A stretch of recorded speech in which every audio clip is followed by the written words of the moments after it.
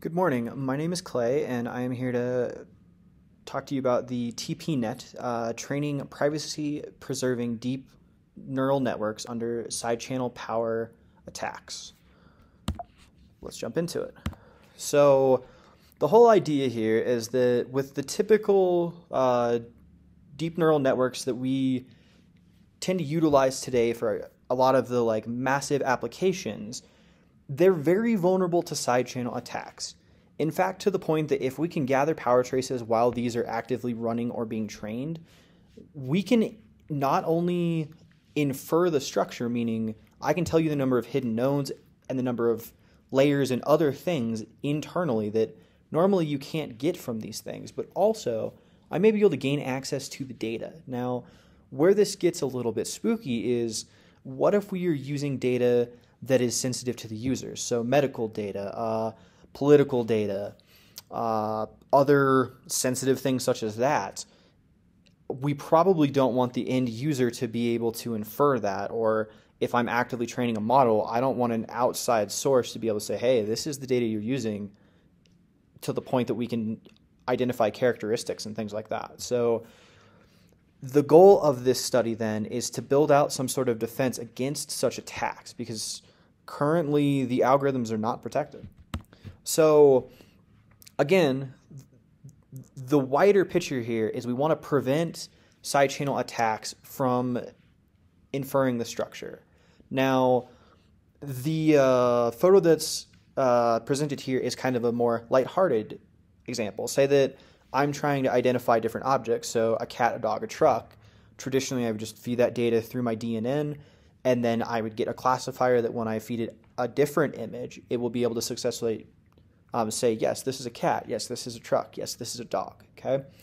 But in this instance, as the attacker, if I can observe that training process, I can not only identify which images you used to train on, but I may be able to craft a more specific attack and say, hey, your data was lacking this property. I believe that I can get your model with the correct dog to say that it is a cat, right? Or something similar to that, of being able to really manipulate the outcome of the algorithm, okay? So to help prevent this then, what we have developed is this novel model, this TPNet. So the whole goal of this, again, is to protect the internals of the algorithm. So it's broken down into three different pieces, the first of which we train a bunch of independent subnetwork constructions. And basically, it's just smaller, less connected versions of the full DNN, okay?